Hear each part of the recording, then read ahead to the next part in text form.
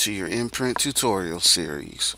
In this video, we will learn how to fill out the Special Project Vaccine Enrollment Form for COVID-19.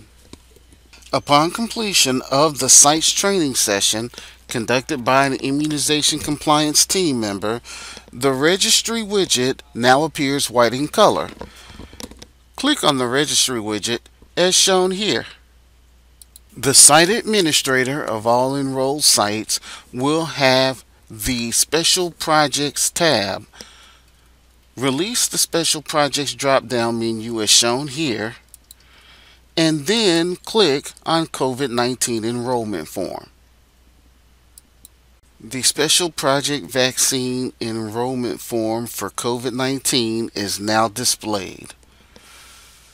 Please read the first section carefully, as this section contains all of the agreement requirements. The next section contains the site information. Please review for accuracy.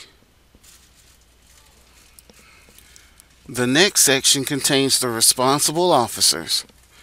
Please provide all of the required information for the Chief Medical Officer.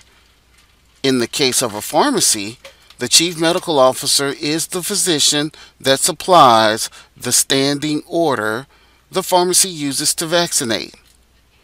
Please also provide all of the required information for the Chief Executive Officer or Chief Fiduciary.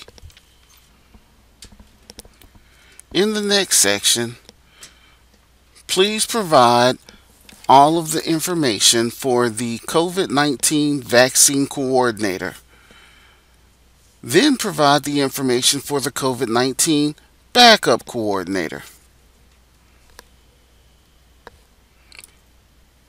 In the next section, please provide the site address for the COVID-19 vaccine shipments. In the next section, provide the times that vaccine can be delivered to the location using the clocks. Be sure to account for any closures for lunch, as shown here. Then, in the next section, select the provider type for the location. In this case, we are an independent pharmacy. In the next section, select the setting. In this case, we are a pharmacy. In the next section, indicate approximately the number of patients routinely served by this location in each age group. Remember, this is an approximation, but you want it to be as close to accurate as possible. Although this is the COVID form, the next question asks about influenza. Please enter the number of influenza doses administered by this site in the previous influenza season. In the next section, indicate how many people your location serves in the displayed categories. Try to count each patient only once. In this case, we are a pharmacy that will be serving other people at higher risk for COVID-19. So all of our doses will be indicated in this category. Don't forget to enter the total number of patients served at the site. For the next question, indicate whether or not your site currently submits immunization data to Imprint. Check yes, and indicate whether or not the submissions are manually or by HL7 interface. The site ID should auto-populate. If you check manually, another question will pop up asking, are you interested in creating an interface with Imprint? If interested, click yes. If not, click no. The next section contains refrigerator instructions. Please read thoroughly.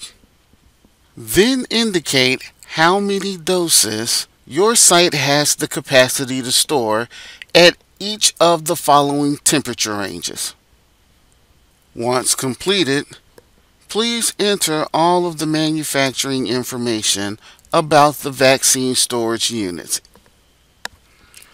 Once done, verify the provider information in the bottom section, and once all information is verified correctly, electronically sign the document. And then click Submit as shown here.